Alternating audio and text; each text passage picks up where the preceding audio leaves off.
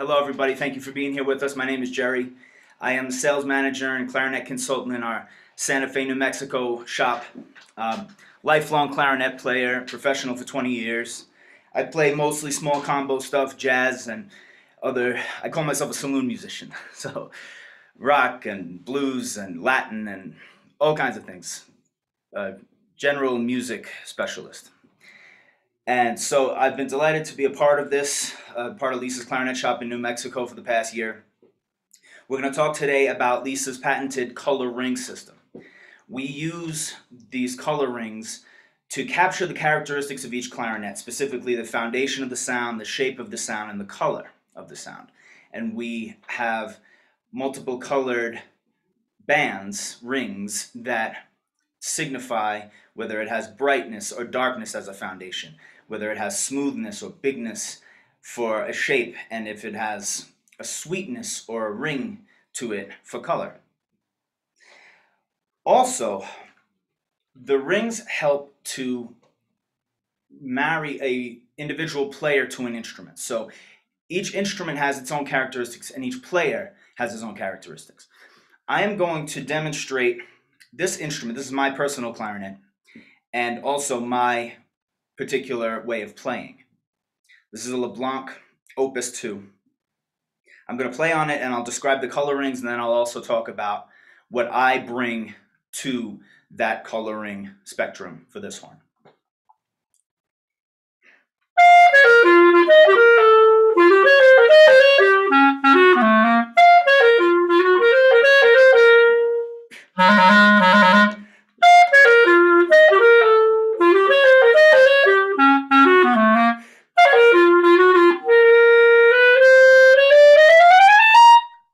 So this instrument would have a coloring foundation color of brown.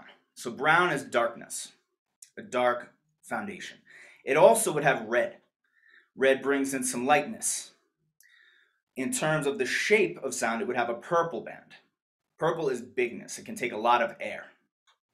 And it also would have an orange ring, an orange coloring, which gives it ring, resonance. So by nature, I bring to it the brown and the purple. I have a lot of darkness in my sound, and I bring a lot of energy, a lot of air, big sound. So this instrument complements my playing by filling in the red for lightness and the ring, the orange for ring, for resonance. I've been very, very happy with this instrument, and in the course of getting to know it, I've gotten to know my own playing better. So I'm going to move on to an instrument that has fewer colorings. This is an R13 Prestige, and it has orange and red colorings. So red for the foundation is bright, it gives you highs, and the orange gives you a ring. So for me, again, I'm bringing darkness to it. This instrument doesn't by its nature have a lot of darkness, but maybe you'll hear that in the way that I play it.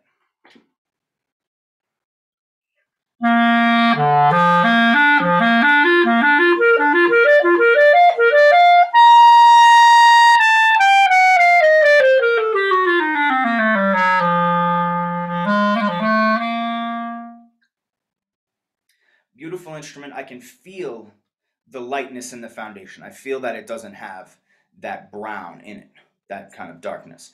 Beautiful horn. For me personally, I would like something with a little bit more of a low end, but for other people, this would be perfect.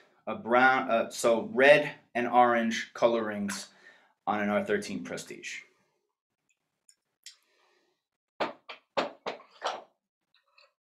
So this is a festival, and it has red, orange, and brown. So this is an instrument that has one more coloring than the last one I tried. This is the brown. This is filling in that bottom range.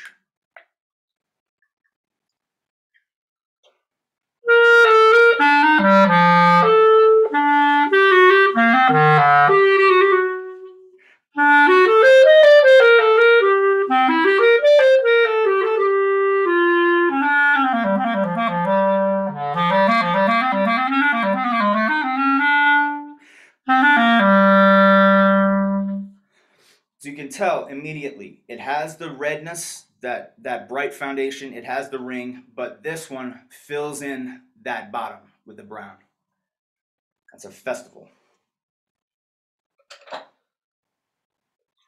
This is an interesting case here because this is a tradition which by design has a dark character. This one does not have the brown ring, however. This has a red and orange ring. So again, the brightness and the resonance. And between my playing and the characteristics of the tradition, we'll see if it has darkness built in.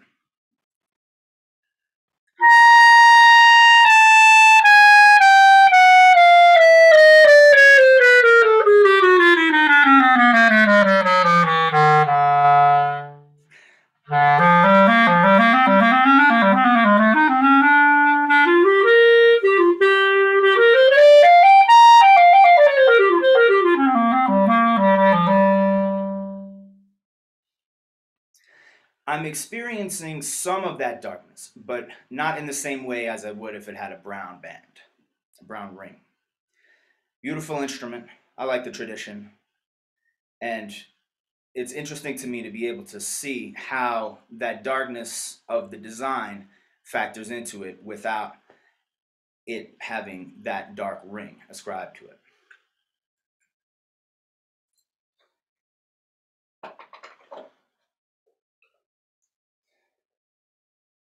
This next one introduces a new ring, introduces green. And now green speaks to the shape of the sound. Green it represents smoothness. And frequently you'll see that associated with darkness as well. Most of the time, if you have a green ring, you have a brown ring that goes along with it. This is a great opportunity for someone who is looking for focus in their sound. If you have a wide, kind of a broad sound and you want to get it refined, green is an excellent ring for that. This is an RC Prestige in A clarinet.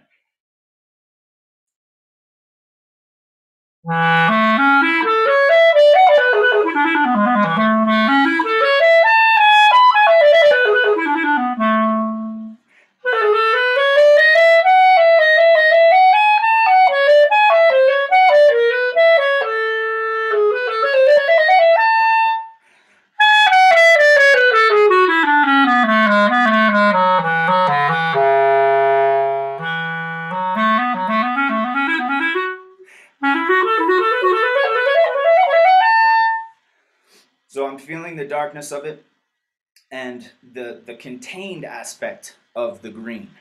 I like it. I like that it's giving me parameters that I can push against.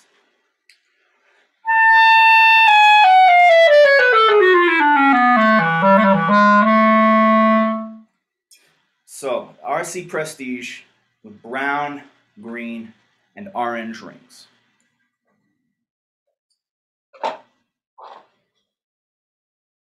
And a special case. I would hate to be too straightforward with it. This is a Legende, and it has a red ring, an orange ring, which by now you know is about lightness and about resonance ring. Also has a green for smoothness, and pink, which is sweetness, a smallness, a compactness, a compact brightness. This is unusual because most of the time, if you have a green, as I said, you'd have a brown. But this is an instrument that has a green ring with no brown ring on a Legende green line.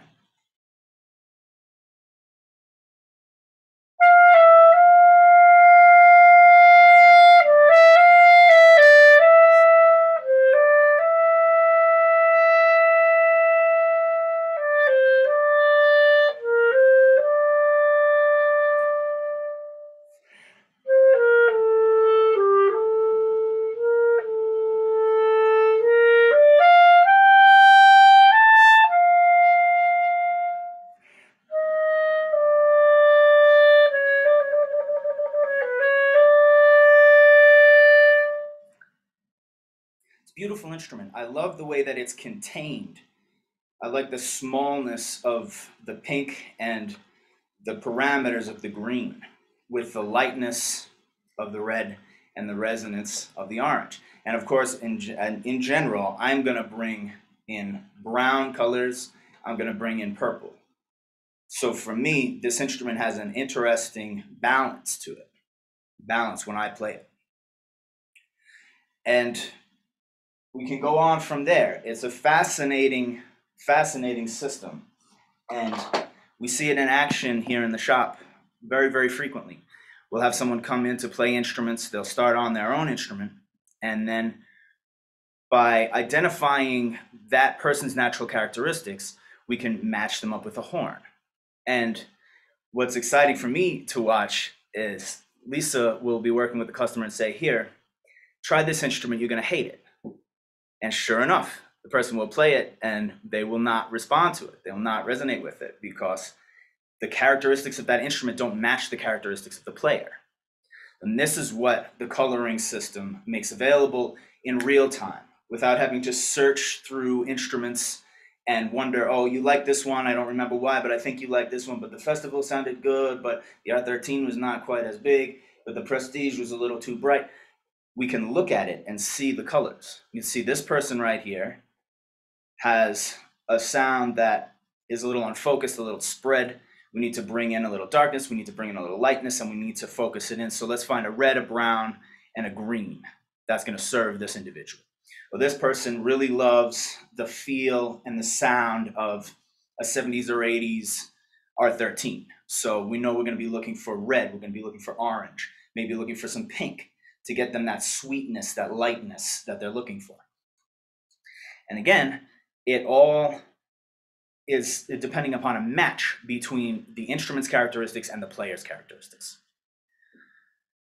I will hand it over to my friend and colleague, Don Nathan, and he'll talk to you further about this process. Thank you very much.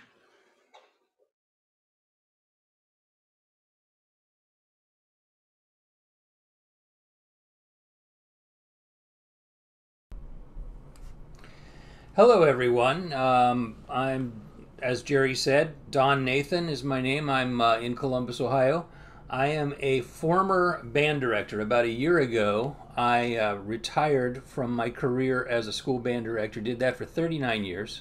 I'm also a clarinetist and have played most of my life on and off.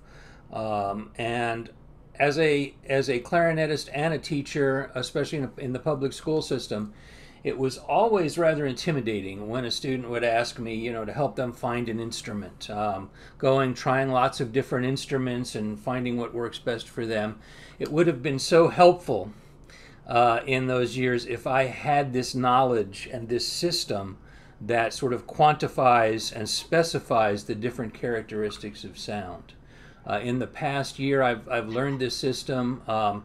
In fact, in the last 3 days ago, Lisa and I did a session with some of my former students where we had them play their instrument and then tried to match instruments to their natural abilities or their natural tonal tendencies.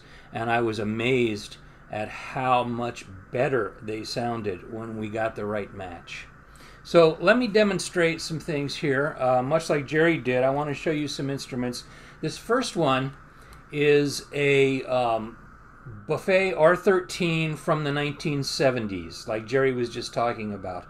It's got the brown for the lows, the red for the highs, the orange for the resonance, and the pink for the sweetness. I'm just going to play, by the way, I'm playing on a Pine Williamson replica mouthpiece with a Van Doren 3.5 blue box reed.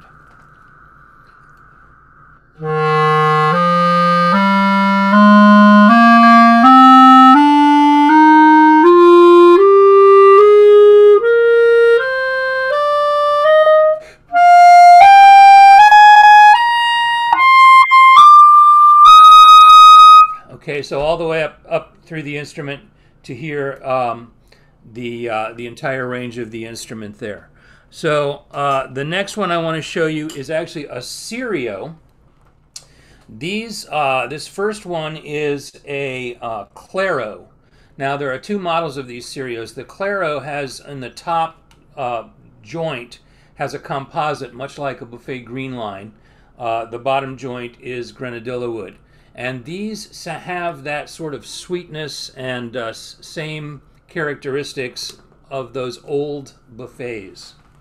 This one has a red and a brown band.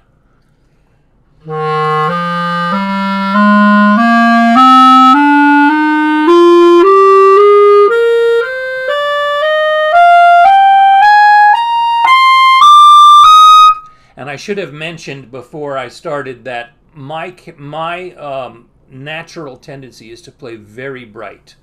Okay, so I'm always looking for something with a darker tendency. The next one I want to play has the same type of, or the same bands, the red and the brown, but this is in the stereo model, this is an Oscuro, which is a darker sound, designed to be darker. Okay?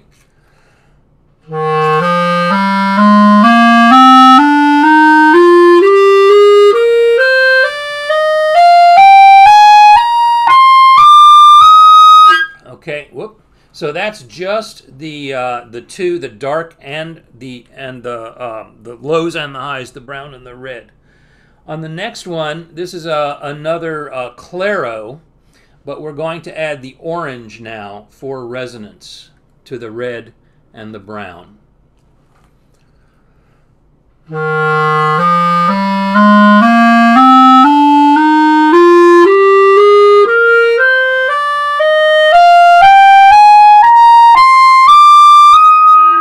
Okay, so a little more resonance there.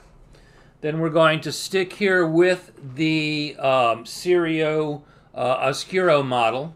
This one now has the same as that Claro had, the brown, red, and orange.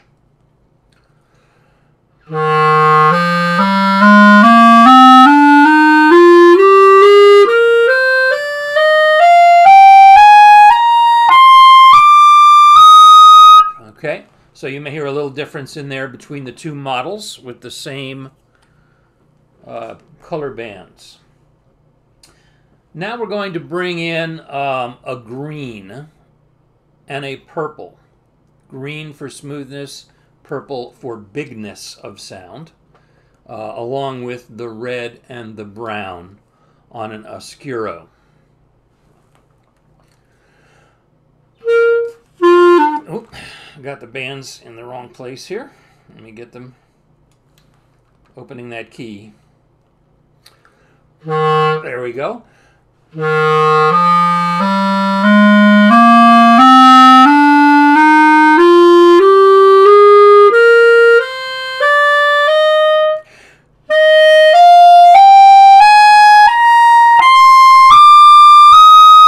Okay, so we have the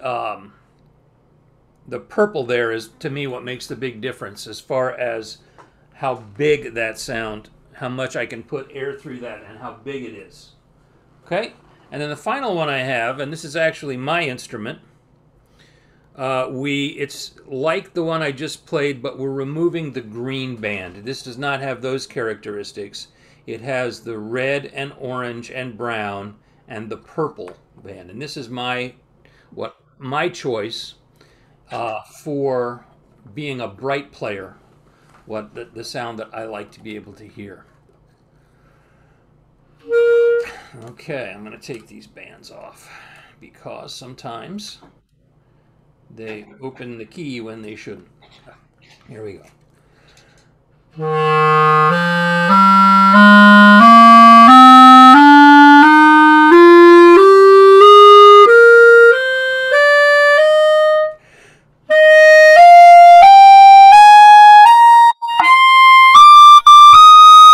Okay, so I really like the bigness of that sound, the darkness, but also with some highs and some resonance in it. Those are all of the examples we have there. Now, as Lisa has just mentioned, or someone just mentioned in the questions here, Well, Lisa mentioned earlier that we do have some supplemental videos. I would encourage you to go look at those. Those are, believe some of those are with the students that we worked with on Wednesday and the difference that it made. And then we have a question, looks like here from Lynn.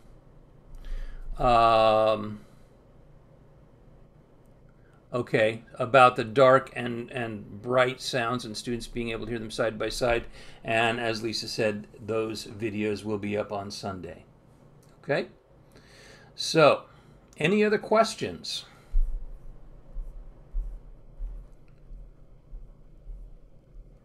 All right, well, I believe that's all I have. Jerry, anything else? No, I think that we've covered it. Please do check out the supplemental videos. I have played all of these same instruments and recorded myself playing them and talking more about them in greater detail about each of the characteristics and how the color rings act upon them.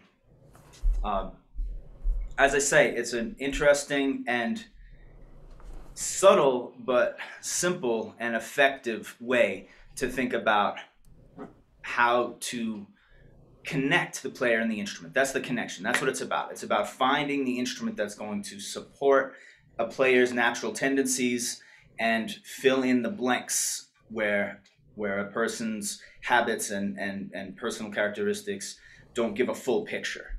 So that's the idea. It's about creating that full picture of your sound to give you the foundation that you're looking for, the shape and the color. Please do be in touch with us. I would be happy to talk with you individually more about this and about our process, how we analyze the instruments, how we discover them. Another important aspect of this, and the videos talk about this, is that the color ring application can change over time. For example, if you have a new instrument, fresh out of the box, right from the factory, and you play it, you may get you may recognize certain colorings than if you were to do a repad and a full setup on that instrument. The colorings can change. So you really want to make sure that the instrument is set up properly and equipped to its highest level so that you can understand what the rings are doing. You can sometimes get a cloudiness that you might mistake for darkness or mistake for smoothness, but when in actuality it's not completely set up yet. Yeah. So that it goes hand in hand with that, and with having access to repair, like Don understands how to set these instruments up to get their maximum expression. And so from there, once they're set up properly, we can assign rings to it and make that technology stick. Yeah, I wholeheartedly support and agree with that statement, Jerry. It's really important. I see a difference from the time that I get these instruments until after, when I get them set up. They can definitely reveal the true characteristics of the horn better when they're set up correctly. And again, I want to just make sure that you all take note of the web address, the link that Lisa put up to the supplemental videos. The difference in some of those students who played instruments came in. Some of them had very dark, they were dark players with a dark instrument like a bakun, which tends to be very dark, and then a dark mouthpiece. And when we put an instrument in their hands that had a bright sound, it was amazing what a difference it made. The students themselves could hear it, and they were excited about it. So please go look at those videos when they get posted. I think it's really amazing what this can do. Wow. Thank you guys so much. I think anybody that's ever purchased a clarinet can understand just how stressful it is to be put into a room with a whole bunch of instruments and try to hear difference in each, like the sound and quality and all the things that you have to look for. It's a stressful time, and thinking about that from a different perspective and taking sort of the mystery out of that is really an interesting science behind that. So I appreciate that. If you joined the session late, we're going to be rendering it and uploading it to YouTube just shortly. I do encourage you to visit lisasclarinetshop.com and message them with any questions that you have about the instruments they sell and the system that she's developed. She also has some other things on her website that I highly recommend you check out. So please do. We're getting ready for our next session at 12:30 with Michelle Anderson. So we will see you again in a few minutes. Thanks so much. Thanks, Don. Thanks, Jerry. Thank you, Jessica. Thanks, everybody. Thank you. Bye-bye.